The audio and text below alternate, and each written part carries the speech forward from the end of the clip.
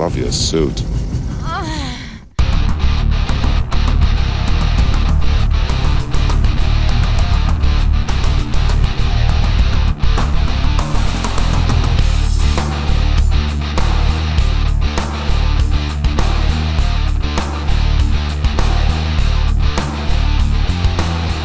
Hello, beautiful people. I am Oliver Perrin, and welcome to A Safer Space, where I am joined by Mr. Tim Rudisil. And the topic of our discussion today will be the odd nature of Chinese writing, the characters they use that can be called pictograms or ideograms, probably more safely pictograms. But we'll get into that in just a moment. First, I do want to apologize. It's been a while since I have posted. I've had a whole lot going on. I beg your indulgence. Things are now getting sorted in my life, and so I should be able to be turning out content more regularly. Again, though, thank you for your patience. Please follow this channel, A Safer Space, on YouTube. There's also a BitChute analog. Please follow Semiogogue, which is also on YouTube. These are two channels so that I have alternates if the hammer comes down upon the channel. There's an analog for Semiogogue as well over at BitChute. There is Minds, there's Twitter, there's a Discord server, and there is Patreon for those who wish to support the channel. Thanks to those who do. Gab is going through some trouble at present, but I have an account there, and when they're back up and running, as I expect they will be, you can follow content there as well. So with all of that out of the way, we have this oddness going on with the Chinese characters and the way in which they have, for those who don't know, one of their pictograms is it doesn't work the way that phonetic systems work, like our alphabet. Doesn't even work in the way in which Arabic or Hebrew work, where you have the consonants indicated, and then you have, if you're doing the full version, you have secondary characters that indicate vowels as well. Of course, with the Greeks and the Latin systems, the Greek and Latin Roman alphabet, you have consonants and vowels that are indicated. With Hangul in Korea, you have a syllabary, which means that it works based on syllables. So, like ba, bi, bo, be, where you have the combination of a consonant and a vowel. Well, that's not how it works with Chinese. The writing, the characters are multivalent. So a single character will indicate multiple things, and it will do it in a more broad sense. One of the ways I first got exposed to this was when Mr. Rudisil here very kindly gave me a copy of the Tao, translated by one Mr. McIntosh, published by the Theosophical Society, as I remember. And one of the things— That is correct. One of the things pointed out in the introduction is he points out, that brevity is essential to the Tao, that it's no great sprawling work. However, he points out that many of the translations run into the hundreds, if not the thousands, of pages, whereas the original is so seemingly simple, and yet it's multivalent, which is what produces, I guess, the challenges that anyone who wants to translate it will face. And in the case of— Kind of like translating Sun Tzu, huh? Rather.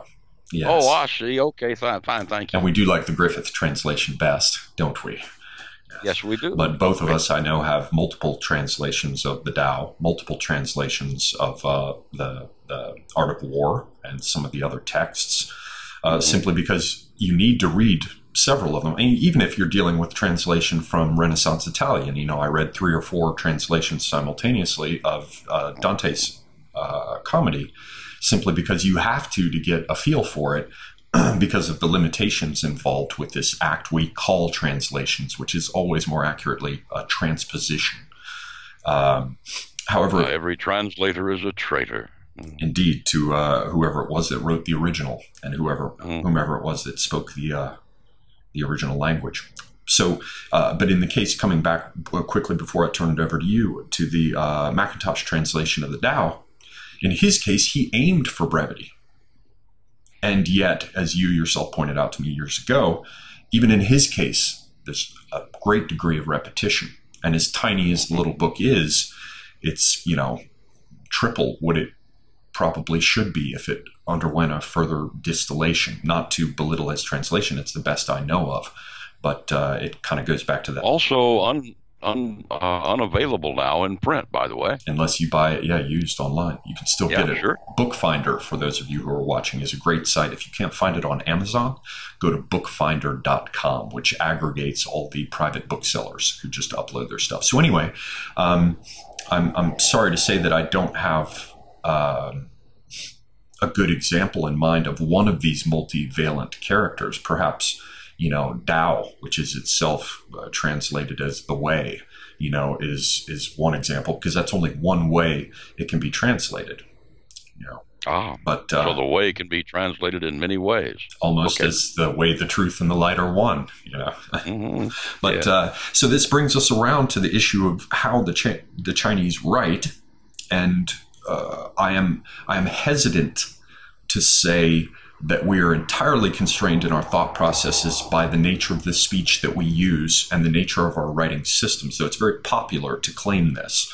Actually, one of the fundamental aspects of postmodernism, with its deep roots in linguistics as a discipline, which of course gave birth to our things like politically correct terminology. One of the fundamental ideas there is that we are truly constrained in our thought by our speech systems. And there are many arguments that can be made in support of that. So, for example, if you look at early Greek logic, right, the idea of a syllogism, you have the idea of language becoming formulaic and being a thing that can almost be rendered mathematically. And in the same way that, as you told me years ago, maths amounts to a language in which you can lie, but if you do, it can be detected and you can be caught at it, right? It's susceptible to proof. So there are ways of saying that language and writing systems more particularly do constrain our thought. Indeed, in the Tao, there's that line, though tight the net of words may bind, how surely truth slips out. However, I'm aware of many ways people communicate that go beyond their writing systems. We just happen to be trapped in it because of the literate nature of our education. But rhythm is a big one. Dance is a big one. They're forms of communication, forms of expression, forms even of remembering things. If one takes a particular yogic asana, that posture, that physical shape carries with it communicative elements, elements of meaning that can be remembered, that can be referred to, that can be shared. So I simply wanted to put that there. I want to see you conduct a syllogism in dance or in rhythm. Construct a syllogism in rhythm or in dance. I believe it could be done with rhythm. Could be. Could be done. Yes. Yes, it could be. Yes. Could be. You'd have to have, for example... Be a hell of a way to carry on a conversation, wouldn't it? Yes. Well, mainly because dance and these other forms communicate so much more immediately and in a much more multivalent way, which I guess, to wrap my long-winded introduction up, brings us around to the issue of these Chinese characters. I just wanted to set the groundwork there, because if you think of a term as always related to these other terms, in the sense of one character that can be read in so many ways. If you have think of a character of an upraised fist, what could it mean? It can mean so many things. Well, you get that even with a schematized Chinese character. So I believe there's something to this, that it does shape the great canals, or the canalization of their thought collectively. It does have that effect. And yet, though tight the net of words may bind, how surely truth slips out, you can also communicate in these other ways. So it can be accepted as a general rule, but there are many, many exceptions, and they exist on the fringes where things are most interesting. So with that out of the way... On the fringes. What can we learn about the Chinese from their character system? Well, what can we not learn about the Chinese from their character system? Considering that we are basically concerned with the large number of Chinese there are, and how they think, and how their thoughts are shaped by their language, and how their thoughts are shaped by their leaders using their language. Now, when I say shaped, I don't mean that you can think about this, but you can't think about that. I'm talking about shading nuance value. To give you a couple of cheap examples, the Chinese still have a character for trouble. Trouble. It doesn't mean domestic trouble. It just means trouble. It's two women under one roof. That's the Chinese character for trouble. Now that takes us back to the most basic of peasant understandings of the concept of trouble. There's another for prosperity. It's a pig under a roof. If you got a pig under your roof, you're prosperous. And I recall there's one about writing, because I did some looking into this. You know, I like to look into. You can learn as you're illustrating now. You can learn the hidden history of a given concept within a culture by looking at these roots. That's why we look to etymology. So this is the version of etymology. I had pursued that for writing, and one of the characters that I was. But this is not etymology, Oliver. The basic image is still there. Do excuse me. Go ahead now. Much more explicitly than it is in the case of looking at the etymological chains for the West. Yet there are still parallels. But just to get that part out, I went and looked at writing, and apparently one of the characters for writing in ancient Chinese represents, it is said, the marking of either a threshold or a lintel with cock's blood. You know, so that, and apparently it had to do with some ritual, and you had the idea that the house had been marked. It may in fact have some, you know, overlap conceptually with like the idea of Passover, or at least the marking of the house before the gods or the public ritual. So yeah, you can find it, and it tells you the origins, and to your point, it tells you more about how they conceive of a given concept. Indeed, the very nut of the matter, how they conceive, how they think about it, subconsciously, Oliver. Every time a Chinese person sees the image for trouble, he doesn't go, ooh, two women under one roof, you know, very bad. He doesn't do that. And yet it is a governing conceptual archetype. And if unconscious, no less powerful for all that, perhaps even more powerful for that. Which means that the way the Chinese conceives of peace, war, prosperity, trouble, all of these things go back a long, long way, and go back visually, not just by words, but by images. Right. So you have this situation where just about everybody in China can read the same writing, but if they read it out to you, it might be mutually unintelligible. Indeed, it might be. And in terms of how far back it goes, I did a little looking into that as well, given that Chinese is the longest continually used writing system that's still, you know, out there in the world. There are two theoretical originators of it. One is Kanji, and he is shown as, you know, having 4 eyes, which is a rather interesting bit of iconography that probably bears unpacking, but not here. The other one is an even earlier one, who is the primordial sage Fu Shi, who apparently read the marks left behind by animals and the signs that they left, and he used it as the basis not for the writing system, but what, according to Chinese lore, predates that, which is the hexagrams and trigrams, all going back to either a broken or an unbroken line, a yin line or a yang line, as expressed in the I Ching, or Book of Changes. Oh, Book of Changes, huh? Oh, okay. Some reason that brings to mind Mr. Leg. Never mind. The thing is that no matter how you view this material, the images that are reached by Chinese ideographs go much further back in an unbroken stream than any system we have. So at a point with our words, the words are like fine scalpels. All the images that are in the Chinese word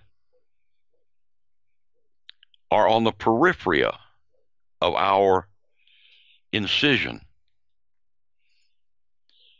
In effect, we go in and we open up the psyche, and we talk of words. We speak of words. We speak of symbols. We speak of images. We speak of symbol sets. The Chinese does not need to do that. He simply unpacks the word he uses daily, like trouble. What is more primitive a form of trouble than having two women under one roof? Understand, two women fight about all kinds of things under one roof because each of them wants the house to be hers, with all the things that go with it. And the man who understands this understands the nature of trouble, that it percolates, it multiplies. Right, and it fits neatly when placed like one jigsaw puzzle piece next to another, with the concept to be ruler of all under heaven, which is the idea of the absolute necessity for unity. And so trouble fits rather perfectly with this idea of harmony and good order. But consider prosperity, good fortune, a pig under your roof. A pig means you eat, and eat well. You are rich and fat and happening. Once again, though, to your earlier point, entirely, if you will, given that it doesn't quite fit here, but semantically, it comes straight out of the peasant's lexicon. All people are peasants in the final analysis, Ollie. In terms of these fundamental needs? Yes. Aristocracy only comes into being when you have one dude in charge of a lot of peasants. Now, how he gets to be in charge of all the peasants, we can go into at another time. But he is basically a peasant on steroids. That's all. That's all an aristocrat is. Peasant on steroids. Nudden. I am a man, nothing of the human condition is foreign to me. I have heard this said. Something about Terence comes to mind. But be that as it may. So what can we learn from this with the time that remains to us? What can we learn about dealing with them and what this means and the differences? That we must take a lesson from them and learn their way. Yes, their way, how their symbols are constructed. Because we are dealing with massive groups of Chinese people in the Confucian society, in the way in which all of these things are put together in their banks, in their lending institutions, which are not necessarily the same thing. In their political parties, in their propaganda programs, and their agitations abroad. And as you said, this is the key to their very thought. And once long ago, an old soldier told me that you had to carefully examine how a building was laid out in order to know precisely where to place the charges. Yes, I've heard that said. I've heard that said. I've also heard it said that you have to know what you're dealing with to know when you see an anomaly. You must understand that nobody violates what they learn as a child. And what they learn as a child is this basically iconography. And it can become so habitual that it can never be turned loose of, which brings to mind the things about, spies checking to see if someone was like a German plant in the U.S. during World War II. They'd simply ask them to do long division because they would have learned it like you did in German schools and not have thought to ever learn it the way it was taught, for example, in an American school. And this, if you imagine the confusion that you see with Chinese translations into English, or the confusion that can result if you try to watch one of these Chinese blockbuster movies that has subtitles and you find that you've been watching this thing and you just can't figure out what the fucking story is because what they translate in a particular way into English just doesn't seem to fit. It's alien to us. And we're like, why are these people fighting each other? And why is this guy considered the hero who's being cared for? Like, it's culturally so alien in some respects that it almost can't be translated. That's my point. When you go into the language, the ideograph, and you take the ideograph and you translate it into mythological terms, you gain a lot if you have the mechanisms to be able to understand it. Right. And the best way that I gained any exposure to that was by engaging in the closest parallel with English, which is to become fascinated with the etymological chains. But they develop, as you said, much more like a crystal forming an outcropping that sharpens and points and merges towards a thing. Whereas with the Chinese aspect, it's more like water that flows and spills over banks and things, or forms puddles or soaks or seeps or transforms its state into a gaseous cloud. It's much harder to snatch at this crystalline piece that you can identify as the kernel. Indeed, in Mandarin, there are many words that contain within them their opposite. So that poetic allusion is one of the main things that Mandarin, especially in speech, that Mandarin brings with it. Yeah, I'd be interested to see whether or not, because I don't know it, perhaps Ms. 575 can help. But in the case of haiku, do you happen to know whether it's written with kanji? Because if haiku is written with the older Chinese characters, as I would expect it would, that in and of itself indicates why it's such a challenge to attempt to compress so much in an English translation into the same form. But you see, it is not that difficult if one uses the Oriental language, because these words contain many, many meanings that our words do not, which is why we have so many words and they so many symbols. But our words are much more precise than their symbols, which means the mind interpreting the symbol must have a certain facility to be able to grasp the entirety of the idea at once. Whereas that would be a more native approach for those who use the system. Well, then in closing, perhaps I can ask you, in what ways would you think that that makes them stronger? And in what ways would you imagine it makes them weaker when paired against us as, let us say, competitors in the world? I would say that they are weaker if we hold to our way, and they are stronger if we become confused about our way.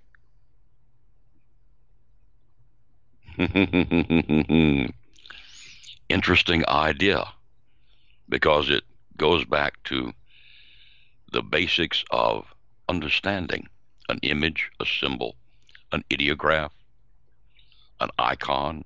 Painters, poets, and philosophers are one. Painters, poets, and philosophers. I'm reminded of the old story about making the perfect thing, and the Chinese simply polished and polished and polished a wall Out of a so that it reflected. Yes, Rumi. Rumi's a good man. He's not Chinese, though. No, indeed.